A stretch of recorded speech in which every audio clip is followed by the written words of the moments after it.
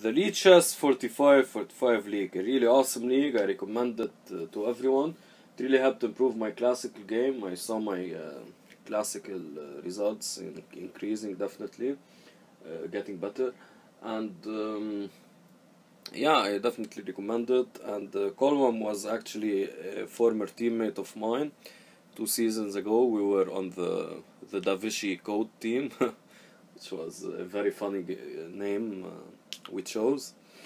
And Tranzoo asked me to analyze this game, and well, at first he didn't ask me specifically. He posted a message in the general Slack, and I decided that it would be a good idea to analyze his games.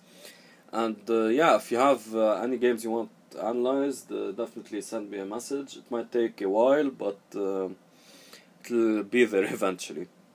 Okay, so without further ado, let's start with the game. So d4, d5, queen pawn, and c4. We have the queen's gambit. Now Tranzoo chooses to go for d takes c4. Now this sets the tone. The queen's gambit accepted. So this sets the tone for this game. With d takes c4, you're losing as black your grip on the center. White now has 2 central pawns, but at the same time you distract white with this pawn, so he has to spend time to recover this pawn, and in that way you can gain time for piece development or even an outright attack, but that won't happen often. So e3 is played here. After e3, we can see here there are options like knight f6, e5. Both of these options allow the bishop to be free, the light squared bishop. The move chosen in the game, e6, hems in the dark squared bishop. It's not wrong, of course, but it's not as common as the other 2 moves, and for the reasons I just mentioned. Now e3, why is this move played and not e4? e4 kind of hems in this queen from using f3. Now why is f3 important? We can see by this line, b5.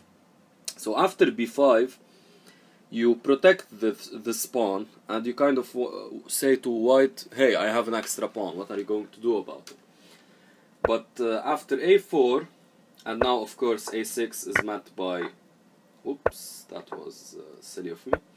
So a6 is met by a takes b5 and a takes b5, and you just lose a rook, so you can't take back, you just lost a pawn, and this guy is falling as well. So c6 should be tried, so that after takes you can take. But now we see the point of e3, queen f3, and now you're attacking this rook on a8, and there's no way to defend it. You can't do anything to save this rook. So that's why if e4, queen f3 is no longer available. So that's why e3 is usually played. And d6 again, it's fine theoretically, but okay. So b takes c4, knight f6, bishop takes c4 I mean, and knight f6. These are standard development moves, and knight f3, c5. Okay, c5 is very important because in queen's pawn openings, you want the c pawn to be attacking the center, and the knight behind supports it, so you have 2 attackers on the center.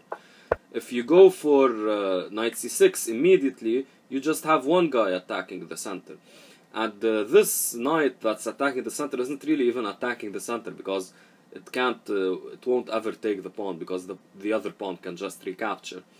But on the other hand, when you have the c pawn there and the knight is there, you have 2 attackers, so it's like 0 versus 2 in a sense. So that's why c5 is very important in these queen's gambit positions. And knight c3. And here, sorry, I kind of messed up the study here. White didn't resign. White resigned much later at the end there. But I messed it up, and I didn't see the real need to fix it. Anyway, so knight c3 is tried.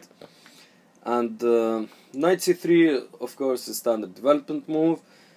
a6 here was played, and a6 once is aiming for b5, and after b5 you have bishop b7, because again, what's the problem here for both sides?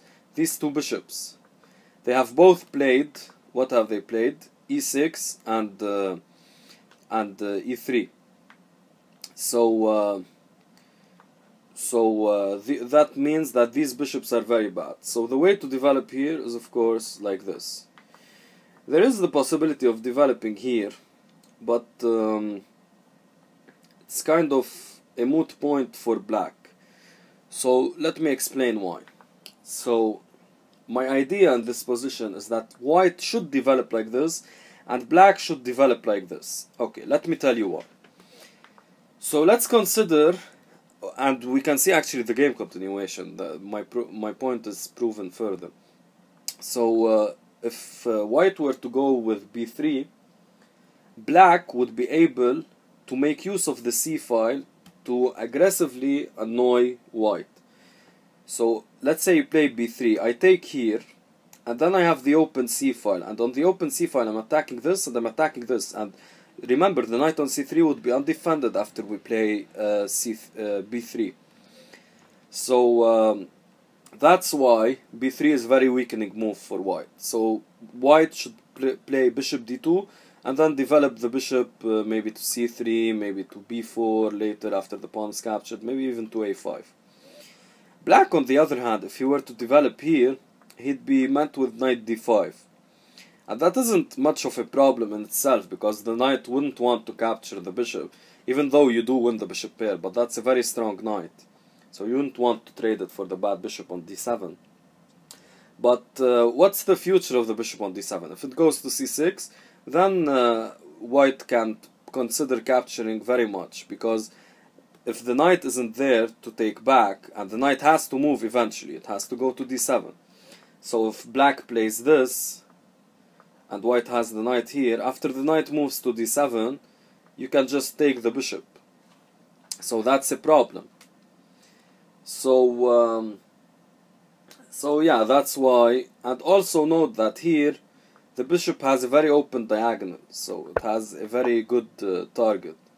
So yeah, that's why I think this developmental scheme should be followed by white, and the other should be followed by black. Okay, so a4 is played, preventing b5, nothing wrong with that. Knight c6, developing, castles, and bishop e7. And now we reach this position. This position has been reached many times, and there are some nuances that I want to point out. Well, first of all, potentially black could be better in this position because of the open c file. So white sort of has to act now. Queen e2 actually has been tried.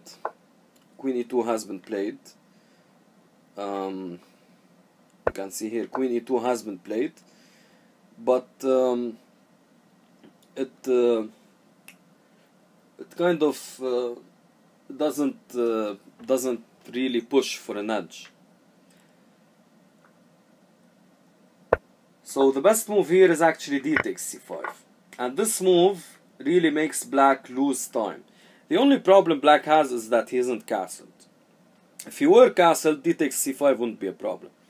But after d takes c5, let's say you take back immediately, there's queen takes d8, and now knight takes d8 loses time with the knight. So the best move after knight takes d8 is knight back to c6. So you've basically just wasted the tempo as black.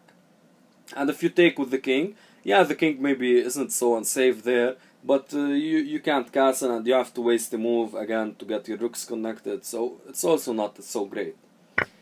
And after d takes c5, so bishop takes c5 isn't played for these reasons. So after d takes c5, queen takes d1 is played. After rook takes d1, bishop takes c5, bishop d2. Now note bishop d2, not b3, because again b3 would weaken the queen side, and we don't have the luxury of time for that. Not only do we not have the luxury of time for that, but actually white's advantage in this position is first the open d file, and also of course the lead in development, because black has to waste a tempo on castling or king e7. But probably castling is better because this is closer to a queenless middle game than an end game, as we spoke about in one of my previous videos. But yeah, so the idea is that bishop d2 should be played, because again b3 shouldn't be played because of the reasons I mentioned. And in this position white stands slightly better. We can see here a game by Kramnik, Anand versus Kramnik, and we'll see later another one by Anand Kramnik versus Topalov. I won't comment too much on these games. Not much went on anyway. It's just very accurate endgame play by both sides. And here the position was agreed drawn. Here f5 maybe is a bad move, probably something like king f8 or something. Black should push for the win. b6 here was tried. So here after rook takes d1, after queen takes d1, rook takes d1, bishop takes c5, bishop d2, b6 was tried, bishop d3, and this position, black made use of this square, and white tried to attack these weaknesses. So white made use of the open c file actually, and even though black has the bishop pair, this pawn structure on the queen side means that black stands slightly worse.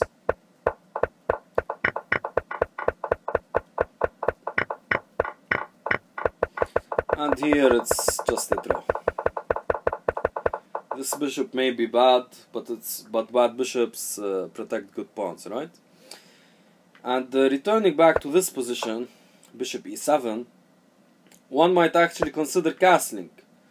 After d takes c5, so bishop e7, d takes c5, one might actually consider castling, because that, I mean, you're going to recover this pawn, and that helps the development, and everything's fine. But here actually white has queen e2, and followed by rook d1, and he still enjoys a developmental advantage. So after bishop e7, it's possible to play queen e2, and probably critical to play d takes c5, forcing black after d takes c5 to play queen takes d1, which is a slight concession. Here rook e1 was played, and rook e1 is just a bad move in my opinion. The rook really, it's kind of a waiting move in a sense, but you're white, you shouldn't be waiting around for black to do something. So it's kind of a waste of time in my opinion. And yes, you do give your bishop the square, but this won't be really relevant. Actually, it is relevant in the game, but it's because both sides sort of misplayed the position. So anyway, rook e1 was a slight error. Castles. Okay, this is of course completely fine. And now b3. Now b3, again, I stated this before, the bishop should go to d2. b3 is just bad because of knight a5. Well, not exactly because of knight a5, but we'll get to see why in a second. So b3 allows knight a5 attacking this and attacking the light squared bishop, and the light squared bishop is actually very important for white in this position because it's the good bishop. These pawns are on dark squares, so this guy is the good bishop. It has some scope also on the king's side. But the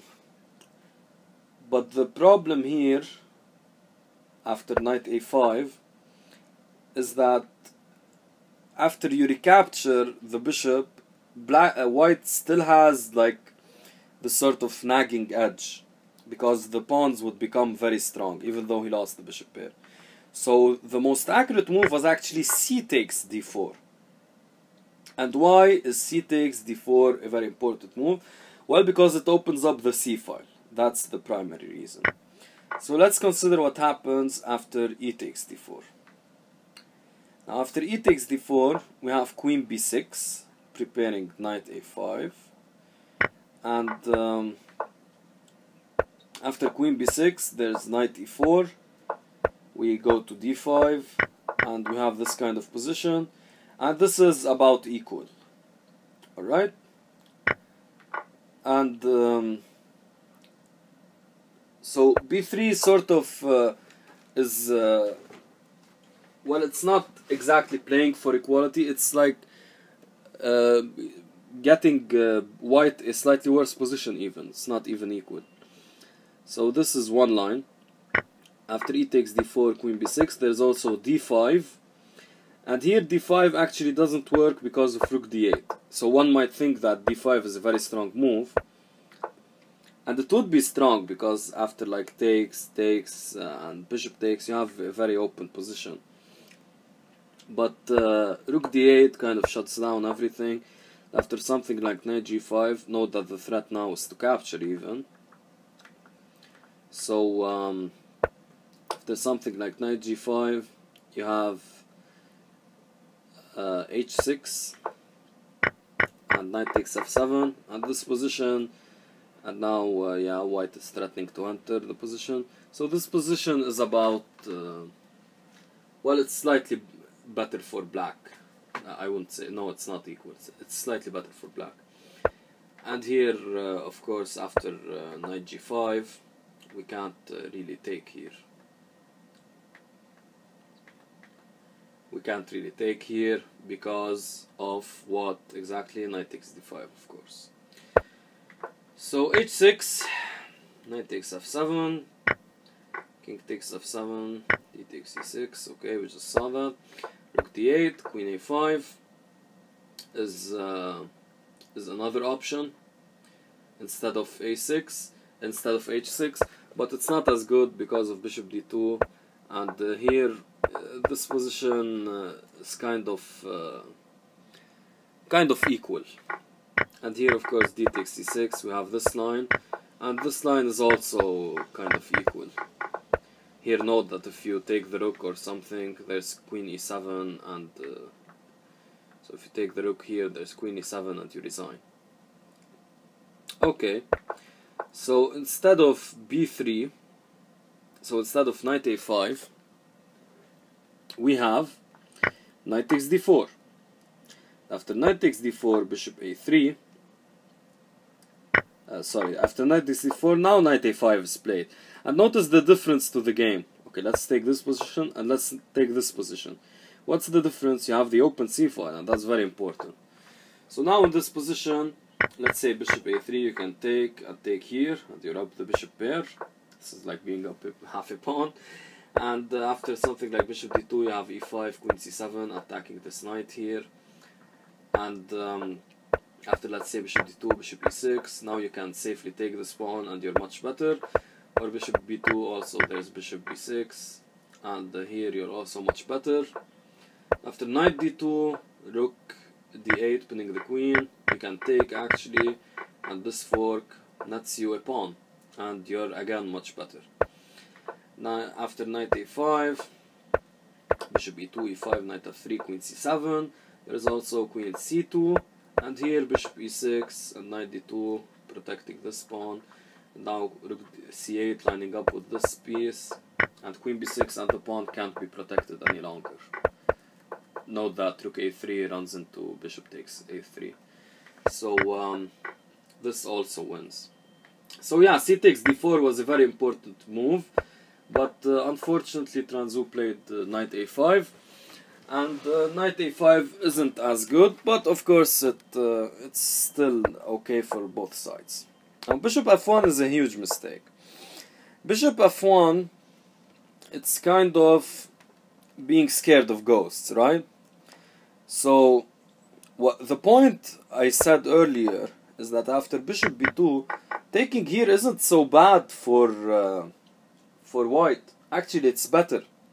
Why is it better? Because you have to think concretely. How do I win as black? How are you going to win versus the center is the first question, and you're not going to. And second of all, where is this bishop going to? If it's going to any of these squares, the knight will just hop to e5. At the worst case scenario, black can just recover the bishop pair. I mean white can just recover the bishop pair. So what exactly is your way to get an advantage here as black? There's just no way. I'm sorry. You're not going to get an advantage. So that's why bishop f1 is kind of fearing ghosts. I mean, it makes sense you played rook e1 and bishop f1, but concretely it doesn't make sense because of the reasons I stated. So bishop f1, you're just kind of fearing ghosts, and now knight d5 wasn't the best move at all. Here you have many options. You have b6, just developing the strong bishop.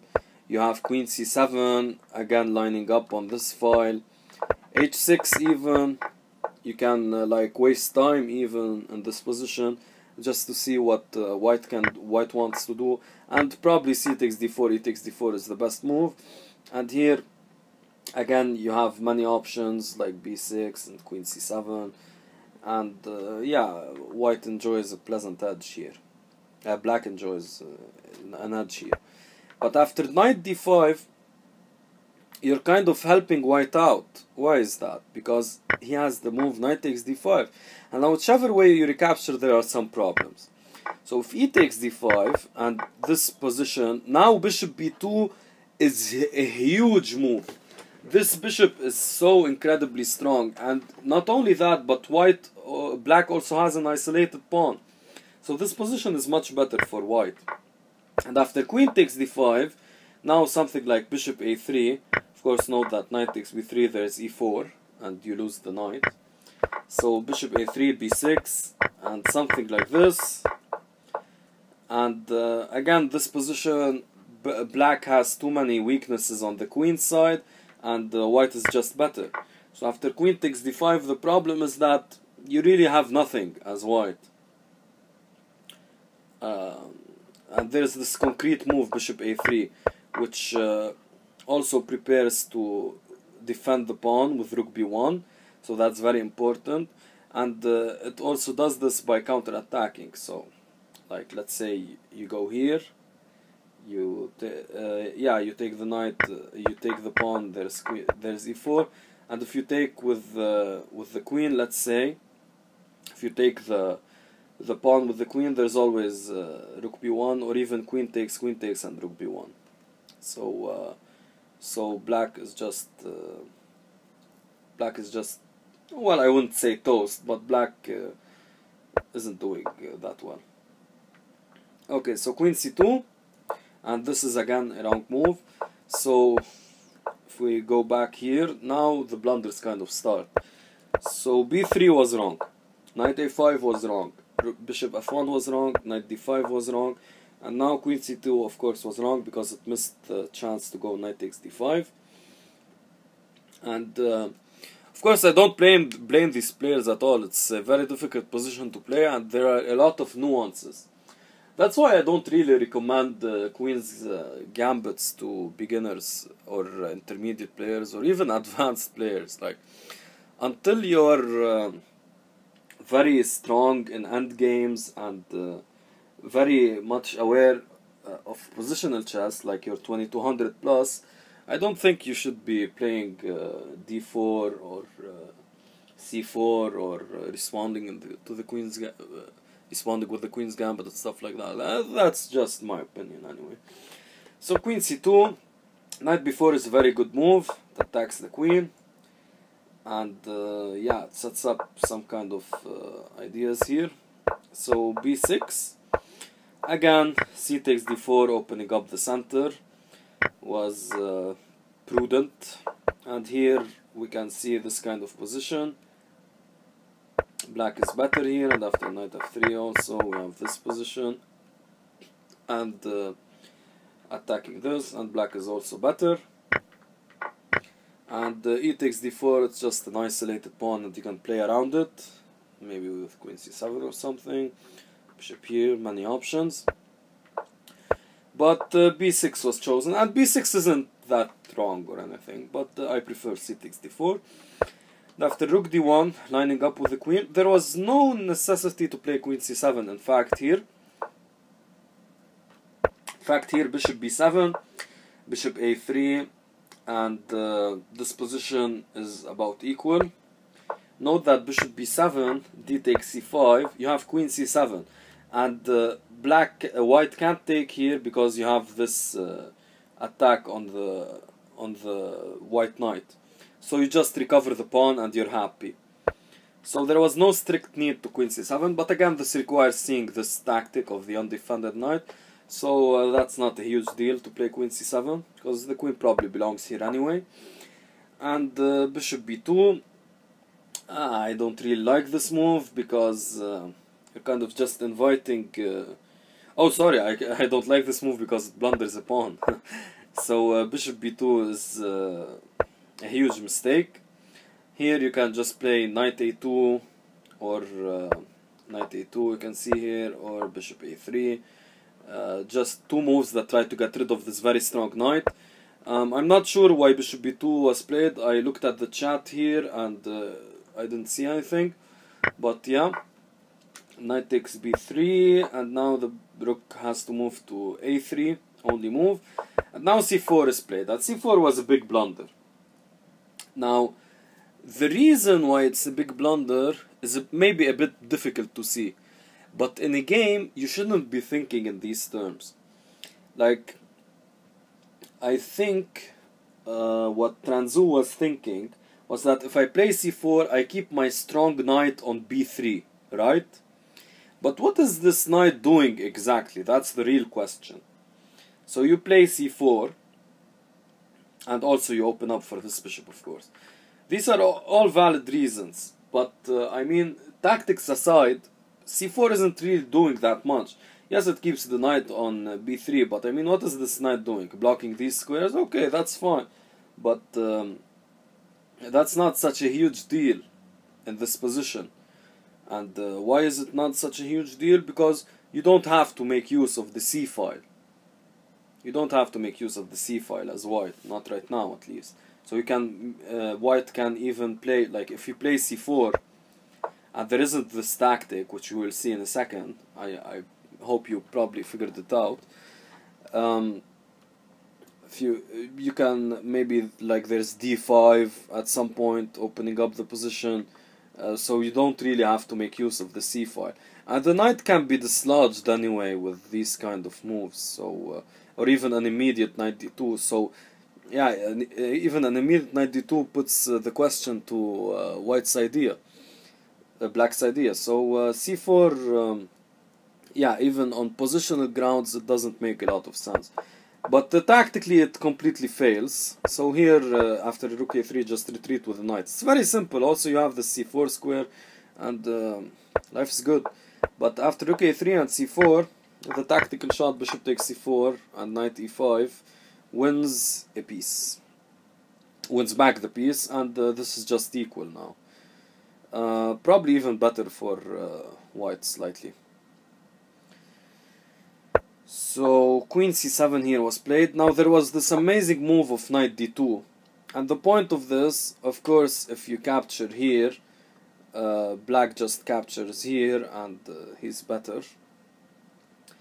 So the point of this is that after rook takes d2, the queen returns to c7. Now the rook is stuck on a3, not on b3. So it's a very, very subtle point. So here after rook takes b3, we arrive at this position with rook on b3. But after knight d2, the desperado, we now get this position after rook takes d2 and queen c7. There's no rook on b3, so the rook is worse placed. It's in a worse position. It's not as good. So, but this is a crazy computer tactic, and I wouldn't expect many humans to use these kind of tactics to get positional gains. So yeah, no fault there, Tranzoo. Queen c7, very natural. Rook takes b3. Now bishop d6 was a bad idea based on bishop a3, because of bishop a3. And now actually white has a big advantage now. Instead of this, f6, just kicking away the knight and bishop b7, or even the immediate bishop b7 and maybe later f6, those were all good moves. So so we can see here actually,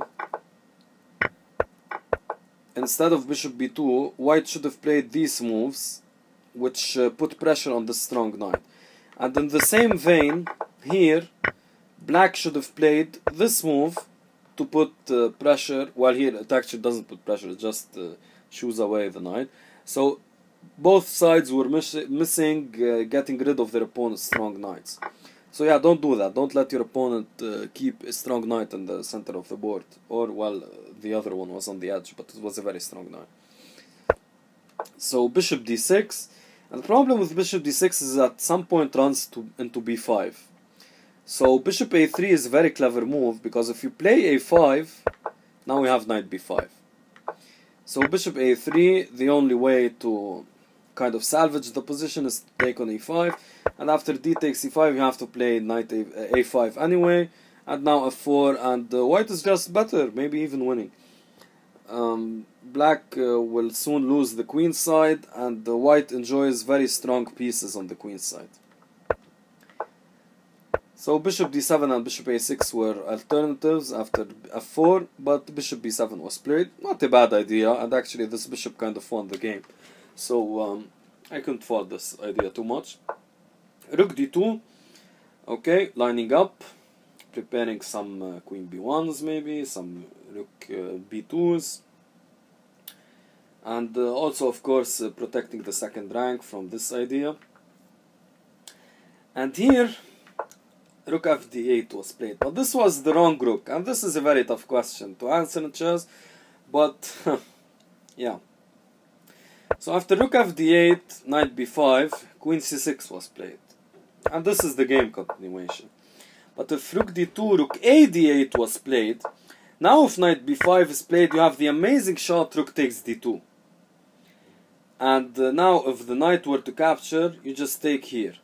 And this is basically a draw. Because after king f1, you can take here. And you have these kind of checks. And this is... and the rook infiltrates also. So this is drawn. Now that was the best result for for black. Now he's slightly worse. Or much worse even. So rook f d8, knight b5, queen c6. And here white is much worse. Knight d5 was played, of course a logical move. It makes use of some tactics because, like for example, e4 isn't possible because we have knight takes f4, attacking this g2 point heavily, and this actually also happened in the game.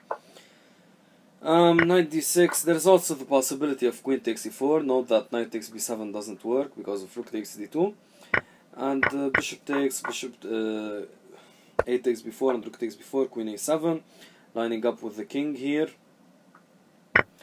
and rook takes b6, bishop d5, and now in this position, note that after e4 there is rook d b8, and black is winning because again of this this diagonal. Let me put the arrows like this, and after rook d2 here, the position should be better for white. But black isn't completely lost, of course. But after knight d6, knight d5 was played.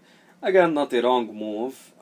Well, so it sort of is. I mean, queen takes a4 is by far better, but yeah, it can't be faulted too much. In a practical game, it's not that bad. And now the howler by colwem, knight takes b7. I have such a strong knight on this square. Why are you trading it for this bishop? Now, what happened in the game is that the bishop itself came on d6. But, I mean, was there a reason to take this knight? Like, you could have played well, knight c4 isn't possible here. Maybe even knight e4, let's say. And then you can bring the bishop to d6. But anyway, actually, the point of bringing the bishop to d6 doesn't make a whole lot of sense. Because what is it doing exactly on d6? It just looks fancy, but it has no targets at all. While the knight on d6 has lots of targets. Has lots of juicy targets. So 99% of the time, if you have the option of keeping a knight on d6 or a bishop on d6, you go with the knight. And you don't purposefully remove a piece, black's piece, on b7 for that knight. So yeah, that was a big mistake. Here actually, I kind of scrolled away too quickly there. Here actually, let's return to this position. Actually, rook c2, instead of the howler knight takes b7, rook c2. And this position is just basically winning for white. Now we have f5 threats, and now this knight on this square kind of makes itself felt.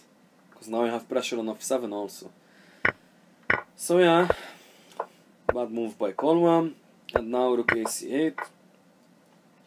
Here, instead of bishop d6, you could have still salvaged the position as white a bit, kept an advantage with queen e4 or rook b d3. Well, man, not even an advantage, it's almost equal now.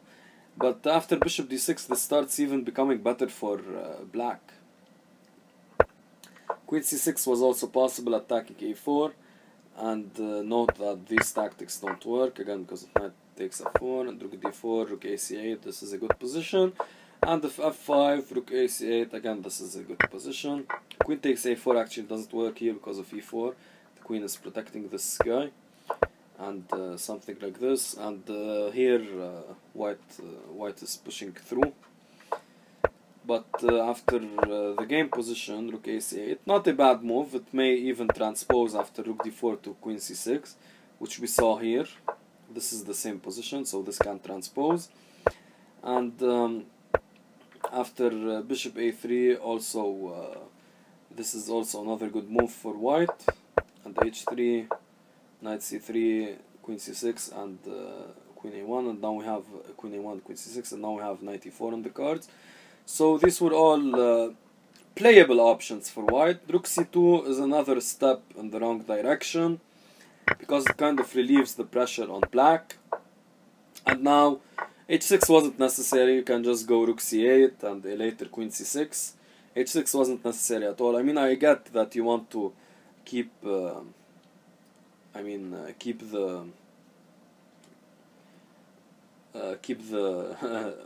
keep the king safe, but it wasn't that there wasn't anything on this square, so on the back rank, so that wasn't the best. But okay, h6, queen e4, and now rook c8, queen e4, f5. Okay, this is an excellent move because it cements the knight on this square. Now e4 is no longer possible, you can just take. And it makes use of tactics. Of course, if we take here, we can just take back here, and this is winning. So, yeah, f5 was a great move. And queen c8 was also possible, aiming to go for this check. And the queen is maybe even stronger than starting with the rook, but okay, the rook is also fine.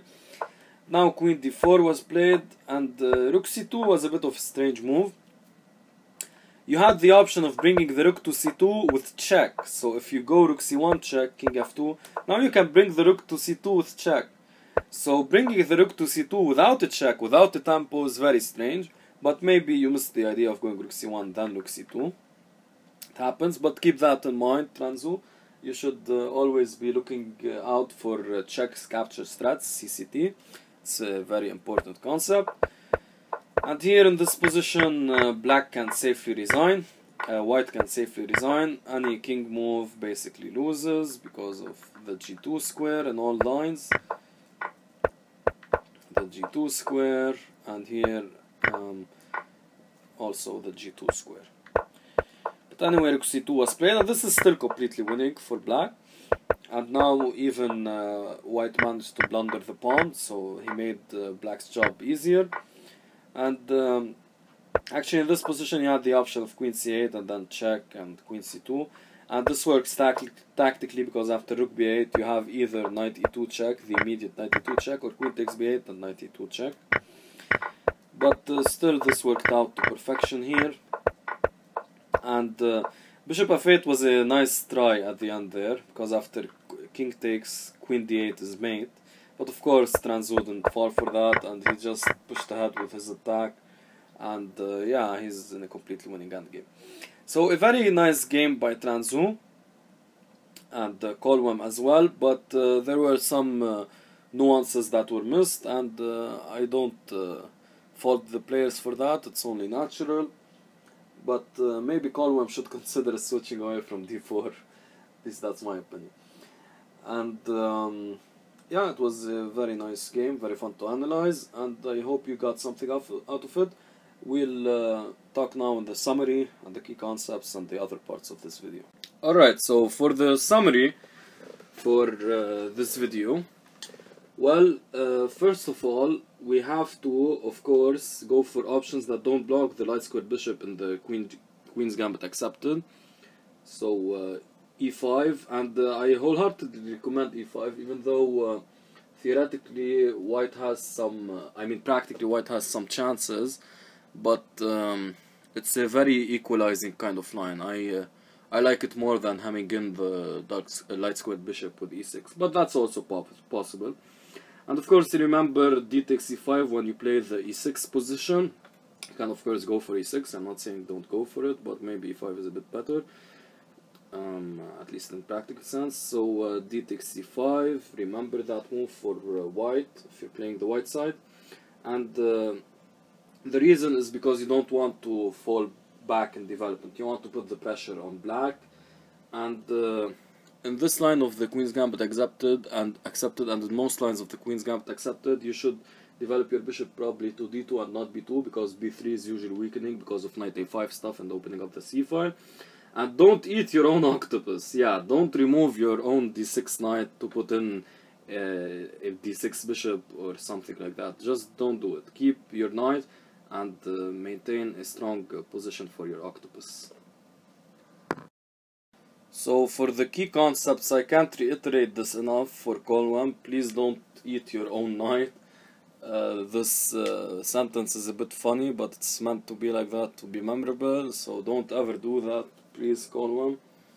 The knight on d6, you traded it for a very dumb bishop on b7. I mean, yeah, maybe it had potential on g2, but you were covering g2 with a d2 rook, so there was no problem there.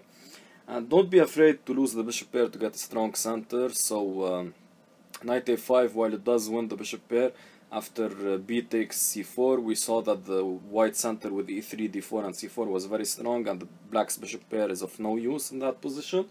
So it needed to be prepared with d takes. That's why c takes d4 was very important for black, and then knight a5 becomes much stronger because white doesn't have the strong center. Try to remove your opponent's strong knights, of course, or knight. It goes without saying. f6 was very important. And when you're winning, keep it simple. This point is for the c4 move. So just retreat the knight to a5. There was no need to play c4 to keep that knight on b3, where it maybe stops rook c1, but then again rook c1 wasn't that much of a critical square because the c file wasn't that important. So when you're up material, just keep it simple, and well, you should be good to go basically.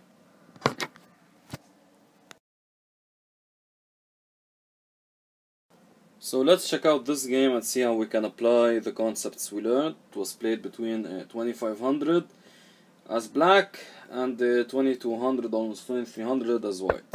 So we get the same opening we saw by transposition, and here rook e1 is played, which is a slight inaccuracy, and let's see how black punishes that. Though as you can see by the engine graph down here, it wasn't such a great job. Black didn't do such a great job at punishing white. Still, it was more than enough. Here again, don't forget about this. And now finally it's played. Knight a5, maybe bishop b7 here was better. Yeah, knight a5 should be fine though. Maybe even knight b4 was an option. Bishop b7. And maybe black could have delayed capturing this guy. Maybe rook c8 first, but okay, he took. And here a bit of a repetition went on, but black of course doesn't want to draw against a 2300 because he's a 2500. And queen c7, optimal place for the queen. Rook d8, attacking this weak pawn. So we have these hanging pawns, and black has the bishop pair, so this should be a good position. But surprisingly, white has some counterplay. Here bishop a3 should have been played, as we saw in the game actually. So if you studied our game well, you would have known that bishop a3 is always a critical move in this variation of the Queen's Gambit accepted. So knight b1 was a very passive move, and here black just got a huge edge, and white was left with many weaknesses, and black was able to exploit that. And actually here we see a kind of similar endgame to the one we saw in the Tranzoo game, the Tranzoo colwem game, our main game. And black just gets a passed pawn, and he's up actually 3 pawns here, so white resigned. So how can we apply what we learned from that game this game? Well, first of all, remember the bishop a3 idea, of course. Here if we... Sorry, there was a struggle there. So if we go at this point. Bishop a3 is a very critical move to trade off the strong dark squared bishop, and of course our dark squared bishop here isn't doing anything. And we can also learn that b3 is a bad move. You should just develop with bishop d2. So that was another point. So this 2300 should have checked out the Tranzoo colwem game, right? And here we also learned that we should capture always on d4. So even since h3 we should have captured on h4 on d4. Oops, my bad there. And of course black should make use of knight a5 and bishop b7. So yeah. So that's it for this section. So we got to see how we could use what we learned in novel positions and other similar positions. So for our fun fact for this video, actually the opening trap we saw with b5, it was analyzed by Alessandro Salvio in 1604, and he was basically the unofficial world champion in the 1600s, a very strong player back then. And it's amazing that he actually analyzed the line in the Queen's Gambit accepted almost 400 years ago. That's pretty insane. And now for the future considerations. So here we're going to have some open-ended questions and some maybe more concrete questions. Well, which have you found easier to play, e5 or e6? The opening, I want to hear the opinion of people who have played the Queen's Gambit accepted. Which line do you prefer? And can you think of a position where the dark square bishop is on b2 and the Queen's Gambit accepted, not on d2 as I stated? It's usually on d2, but when can it be a good idea to put it on b2? And what do you think is the theoretical verdict concerning the Queen's Gambit accepted? Is it does it fully equalize for black, or does white have a way to somehow win? Is it not that good for black? Maybe Alpha Zero will help us with this question. Okay, thanks for now.